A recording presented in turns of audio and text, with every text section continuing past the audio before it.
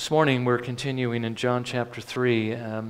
John's gospel, you're probably already beginning to notice, is very dense in the sense that it's full of spiritual truth.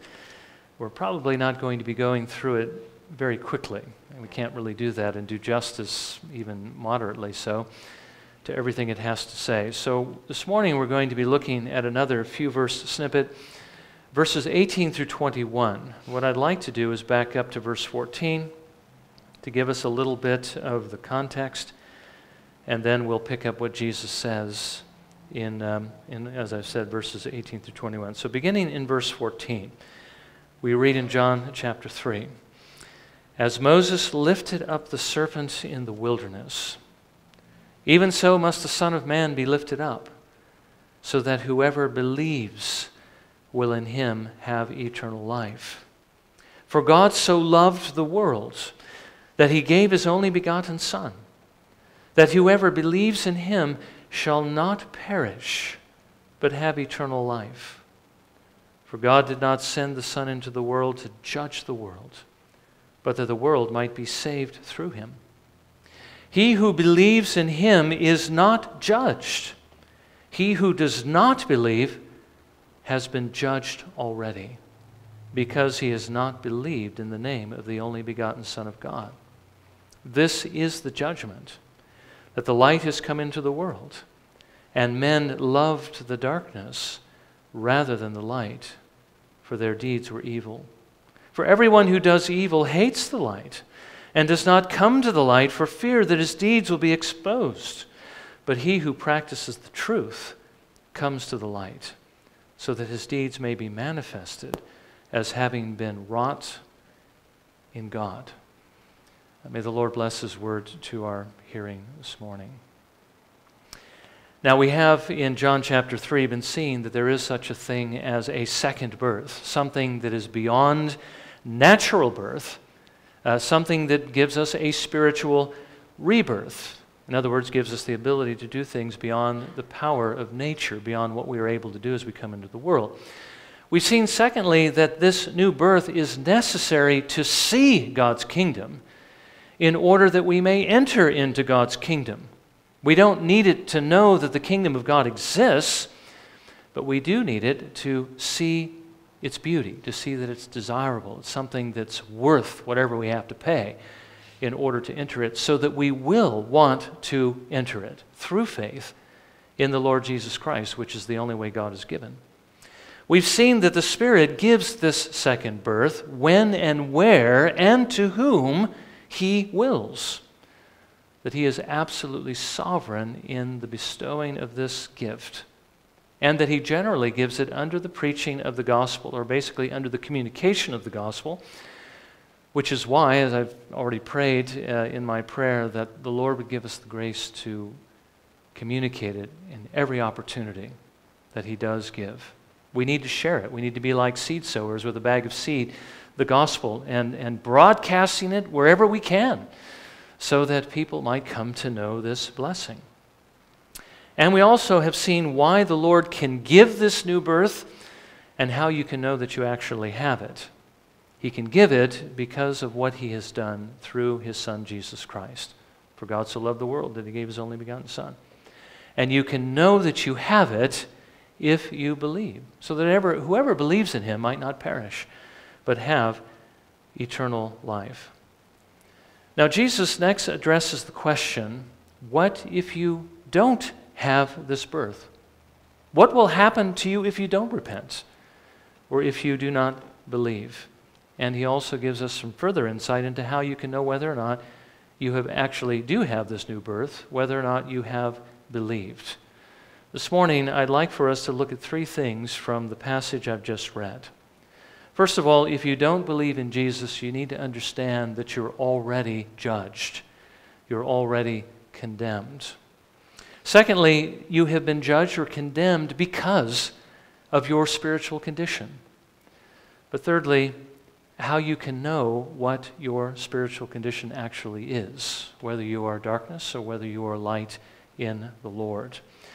Now, this, I think, answers a pretty important question, because we do need to understand that we come into the world already condemned. We come into the world already judged. If you don't believe in Him, you are already under the sentence of condemnation, the Bible says. Now, He isn't saying here merely that you will be judged in the future, although there is coming a time when you will stand before God. Every single one of us will, to give an account of our lives. And at that point, you're either in Christ or you're not in Christ. That's not what Jesus is talking about here. He is saying that if you don't believe in Jesus Christ, if you don't believe in Him now, you have already been judged. You are already under condemnation. Verse 18. He who believes in Him is not judged, but he who does not believe has been judged already, because he has not believed in the name of the only begotten Son of God. Now, before we jump into that point, which is a very serious point, I do want us to notice, first of all, the encouragement that is here. If you have believed, you are not judged. You are not condemned. You've already been freed. If you are trusting in Jesus Christ, if you have turned from your sins, you won't be condemned. You've already been delivered. You've already been forgiven. You've passed from death to life. Remember the thief on the cross. He was in the last moments of his life. He merely looked to the Lord Jesus Christ, and he says, Jesus, remember me when you come in your kingdom. And Jesus said to him, truly I say to you, today you shall be with me in paradise. He merely looked to the Lord Jesus Christ in faith, and the Lord saved him. He delivered him from judgment. He was not condemned. The Bible says if you believe in Jesus, the same will be true of you. Jesus will say the same thing to you. You are safe. When you die, you will be with Him in paradise. You will be with Him in heaven. If you haven't trusted in the Lord Jesus Christ, I would urge you to do so, because this is the only way that you can be saved, is by trusting in Jesus. Jesus said on another occasion, He is the only way. He is the only truth. He is the only door through which you can enter into heaven.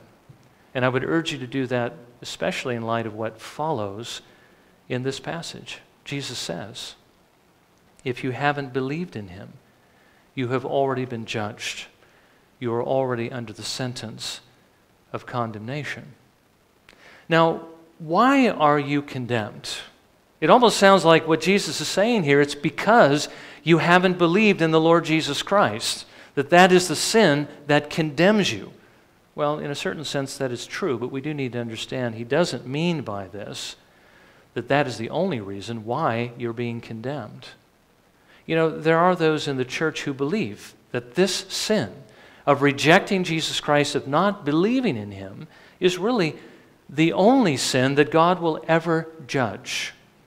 They believe that when Jesus died on the cross, that He provided a universal atonement that is not just potentially able to forgive sin, but actually does forgive each and every sin that has ever been committed except one, and that is your rejection of Jesus Christ, and that one sin is going to send you into hell.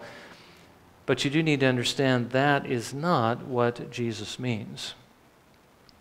Jesus tells us in another place that those who do not repent of their sins and trust in Him will be judged for every sin that they have committed on the day of judgment, even for every single word, not just for the sin of rejecting Him. Jesus says in Matthew 12, verses 34 through 37, speaking to the Pharisees, you brood of vipers. By the way, that's not exactly the way we would think of how to win friends and influence people. Sometimes we think that we're just never supposed to say anything negative about anyone. But I do want you to notice there does come a time when you call a spade, and here Jesus does that. You brood of vipers, you den of snakes. How can you, being evil, speak what is good? For the mouth speaks out of that which fills the heart. The good man brings out of his good treasure what is good, and the evil man brings out of his evil treasure what is evil. But I tell you that every careless word that people speak, they shall give an accounting for it in the day of judgment. For by your words you will be justified, and by your words you will be condemned. Now, is Jesus saying here that the only sin that's ever going to condemn you is the rejection of Jesus Christ? You don't believe or trust in him as he's offered to you in the gospel? No, he says that even every idle word that you speak, you're going to have to give an accounting for it. Even every word, if every word, how much more every action you've committed in which you've broken God's law. For another, the Bible nowhere tells us that everyone is even going to have the chance to hear the gospel. I hope you understand that's true. The Bible does not teach everyone's going to hear it. The vast majority of people who lived before Jesus came into the world never heard it, because God was dealing with just a very narrow line of people, wasn't he? The line of Shem and through Noah, and of course Seth back from Adam, but it was very narrow, and especially through Abraham and through his children. There was light in Israel, but there were nations throughout the rest of the world who knew nothing about God's grace and mercy. The vast majority of people who have lived since Jesus came never heard the gospel. There are billions of people living today who have never heard the gospel. That's, by the way, the reason why Jesus calls his church to do the work of missions, and why he tells those of us who have the gospel to give it away to others. The vast majority of those who are in hell today were condemned without ever hearing the gospel. You see, they weren't sent there for rejecting Jesus Christ. Now, I don't want you to misunderstand that it is a very great sin to reject Jesus Christ. If you have been blessed by God to be one of the very few in the history of the world who actually get to hear this gospel, to actually get to hear what God has done out of his infinite love to save sinners by sending the one whom he loves most of all to die on the cross for all who will trust him. If you hear that and you reject him, you will be condemned like those who never heard it to begin with, but the Bible says your judgment will be much more severe. The Bible says the more light that God gives you, the more truth he gives you, and the more you reject, the greater will be your condemnation. Jesus says in Matthew 11, verses 20 through 24, then he began to denounce the cities in which most of his miracles were done, because they did not repent. Woe to you, Chorazin! Woe to you, Bethsaida! For if the miracles had occurred in Tyre and Sidon, which occurred in you, they would have repented long ago in sackcloth and ashes. Nevertheless, I say to you, it will be more tolerable for Tyre and Sidon in the day of judgment than for you. And you, Capernaum, will not be exalted to heaven, will you? You will descend to Hades. For if the miracles had occurred in Sodom, which occurred in you, it would have remained to this day. Nevertheless, I say to you that it will be more tolerable for the land of Sodom in the day of judgment than for you. Now, what do Tyre and Sidon and Sodom all have in common? They were all destroyed by God in his judgment for their sins. Tyre was actually destroyed as a city and was wiped off the map, literally. It was taken down stone by stone and thrown into the ocean. And as far as Sodom, well, you know what happened there. God rained down fire and brimstone out of heaven and destroyed those cities. Now, Jesus says it's going to be more tolerable for those cities in the day of judgment than for Chorazin and Bethsaida and Capernaum. And why is that? Because Jesus gave those cities greater light. He preached the gospel. He performed miracles. And yet they rejected him. Now, you who are here this morning who have heard the gospel but have not trusted in the Lord Jesus Christ, this is a warning to you. You know what many people have perished without ever hearing. And if you hear it and reject Jesus again and again, your judgment will be far more severe than those who perished without the gospel, like Sodom, like Tyre, and like Sidon. There is a greater punishment for hearing and rejecting the gospel. But again, we need to remember that is not what condemns you. Jesus is simply saying that by not believing in him, you're actually turning from the only way you can escape judgment. Remember what Jesus says in John 14, verse 6. I am the way and the truth and the life. No one comes to the Father but through me. Christianity is exclusive. There's only one way to God. And if you're offered that one way and you reject it, there is no salvation. There is no other way. That is why you'll be condemned. But it's not for the rejection of Jesus Christ. Just by rejecting him, you're rejecting the only avenue of escape. Well, if you're not condemned for rejecting Jesus Christ, why does God condemn you? Jesus says it's because of the condition of your heart, because you love darkness and you hate the light. Jesus says in John 3:19 in our text, "This is the judgment, that the light has come into the world, and men loved the darkness rather than the light, for their deeds were evil." Now, everyone who comes into this world is basically condemned for two reasons, even though Jesus is emphasizing only one of those reasons. The first one is because you're guilty, and the second one is because you're evil. Both of these are the result of the fall. When Adam disobeyed God as your representative, he made you guilty. Since you've come into the world, you've disobeyed God even more, making yourself even guiltier. But the reason you disobey is because Adam's sinful choice also gave you a sinful heart. A heart that loves what God hates and hates what he loves. Or as Jesus puts it, a heart that loves darkness and hates the light. You do need to realize that too is sin. To hate God, to hate his ways, to have that disposition of heart, that makes you God's enemy. And that in and of itself is sin. Now, sadly, we're not going to be able to go into that particular subject this morning, but we will this evening as far as what Adam basically did to you when he fell, what your condition is coming into the world. So I would encourage you to join us this evening, but let me say at least this much at this point with regard to what Jesus says here. The guilt that you have from Adam, the guilt that you have from your other sins, the disposition of your heart towards God, these are the reasons why God has judged you and condemned you. God is infinitely holy and good. He cannot approve the evil that's in your heart. He cannot look upon evil with complacency or with satisfaction. He hates what is evil.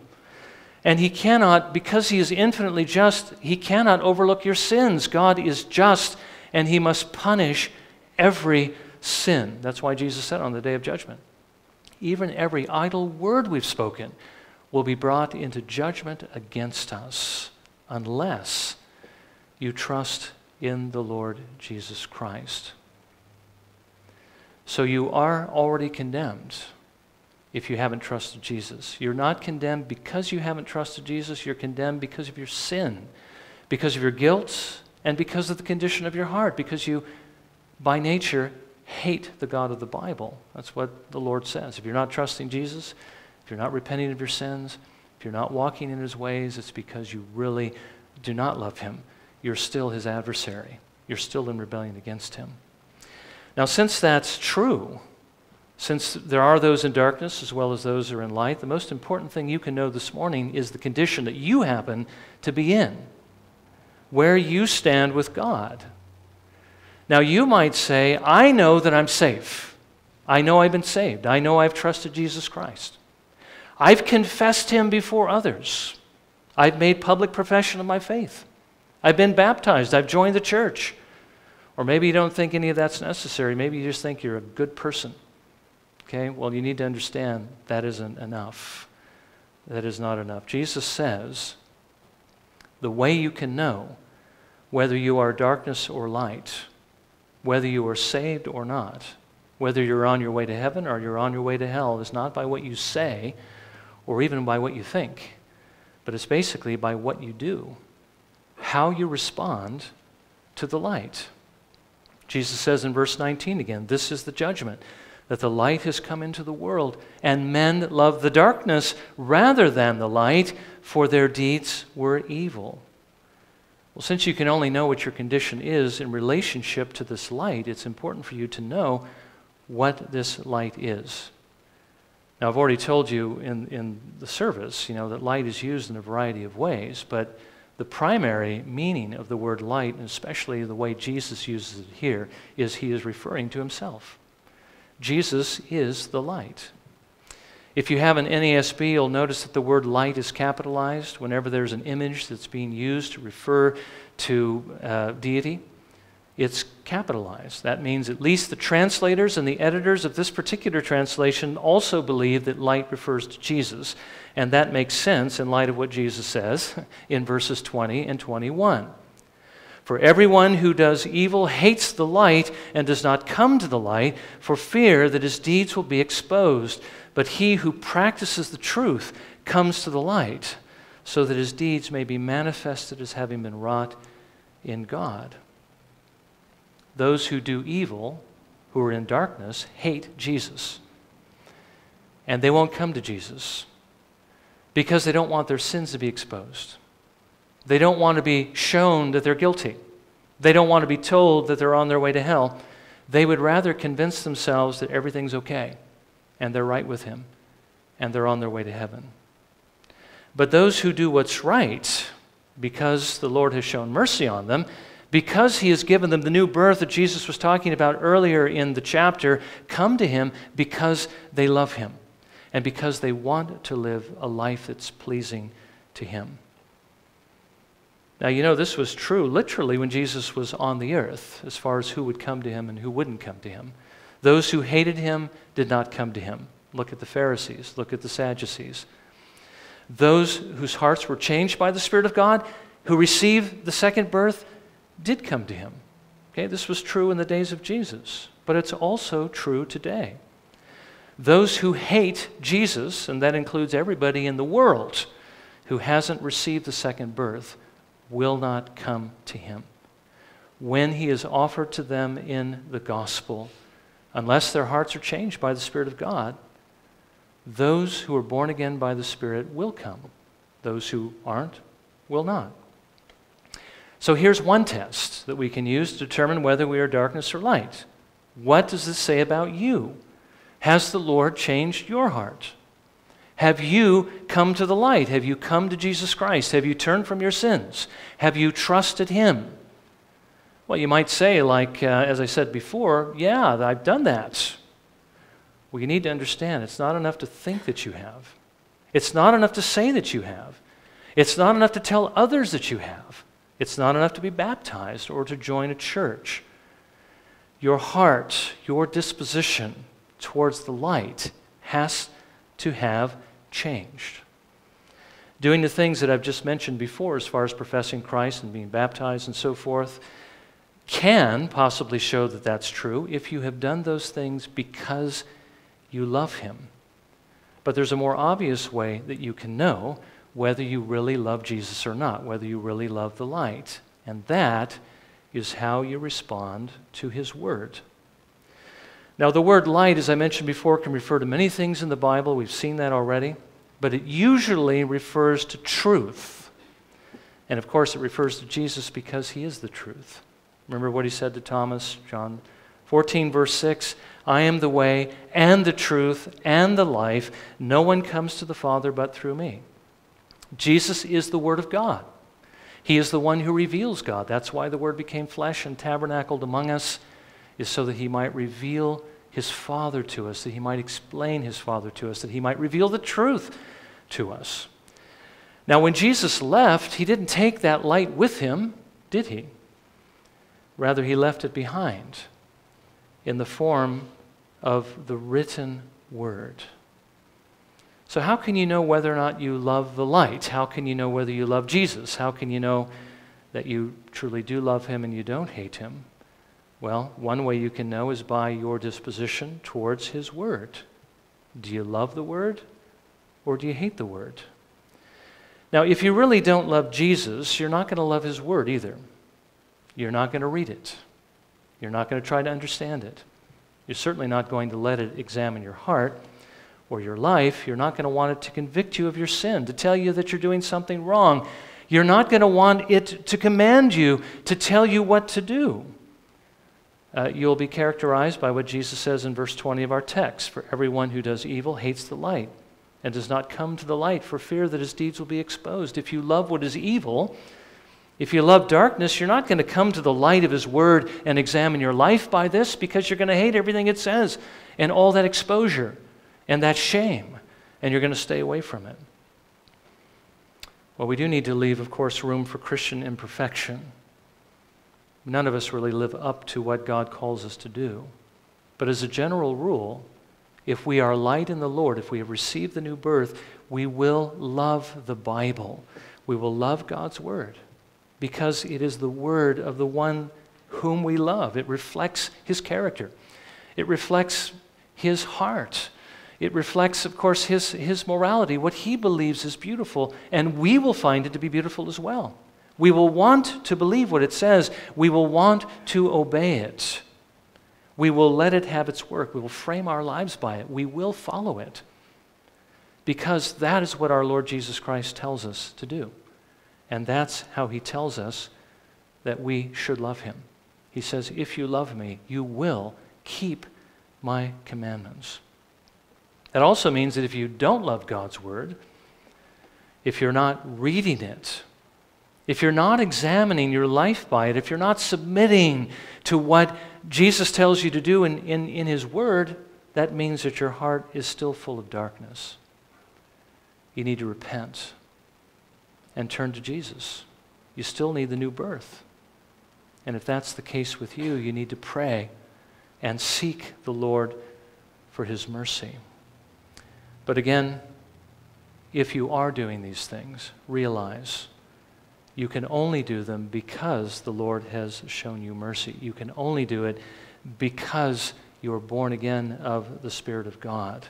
If you do these things because you love him. You know, one thing that the Puritans remind us of more than anything else is that anybody can do just about anything, right? I mean, God gives us a set of commandments. Even an unconverted person can think that they love them and can even try to follow through and do those things. But motive is always the question. Do you do these things because you really love those commandments? Do you do those things because you really love God?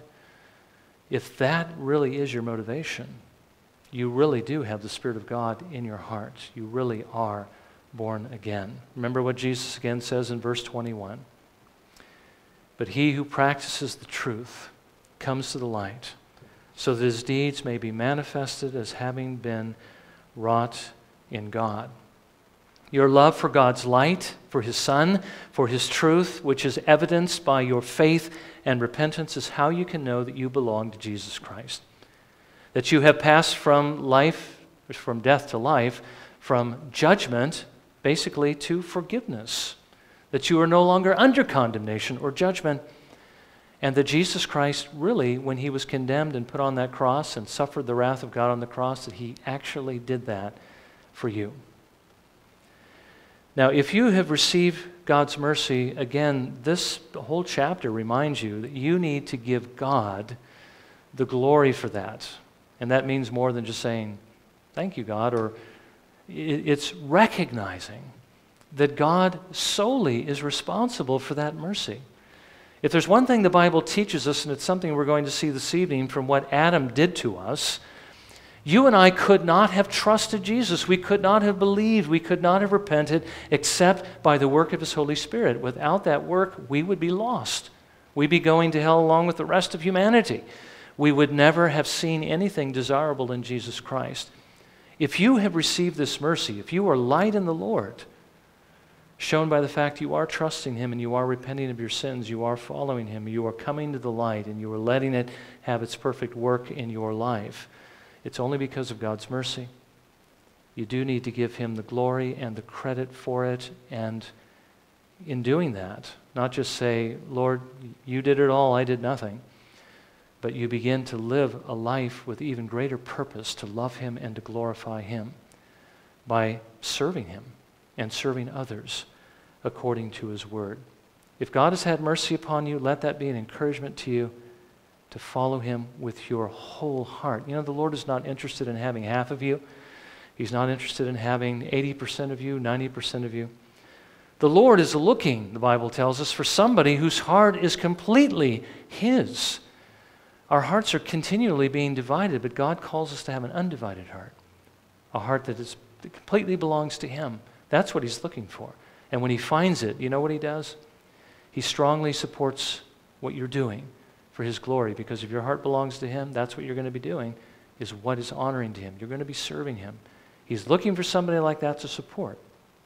You want God's support?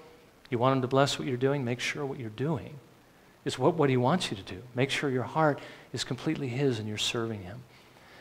Give Him glory in that way. That is what He wants. That is the goal of His redemption. That's why He sent His Son into the world. That's why He gave you His Holy Spirit, so that you would honor Him. Whether you eat or drink or whatever you do it all to the glory of God. Offer yourselves up as living sacrifices to God. Not just part of you, but all of you. So if the Lord has done that for you, that is what He desires of you. That's what He wants. That's His goal.